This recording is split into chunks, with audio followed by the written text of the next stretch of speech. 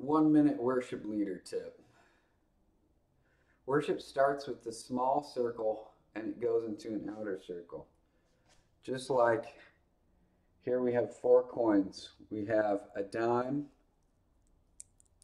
and then a penny, a nickel, and then a quarter. Worship starts with you and God.